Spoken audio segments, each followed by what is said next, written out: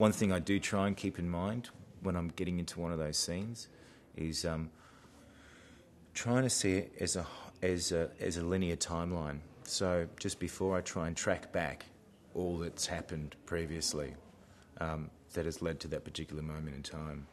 And so, often just before a take, I'll be going through my head, okay, I've just been there, that's happened, okay, this has happened, what's going to happen if I don't do this, all this sort of working out why I'm doing things and where it's coming from, because the way we shoot, it's just all over the place. So it's really important to try and stay present into where in the script this particular part of the story falls, and in Dennis's journey as well.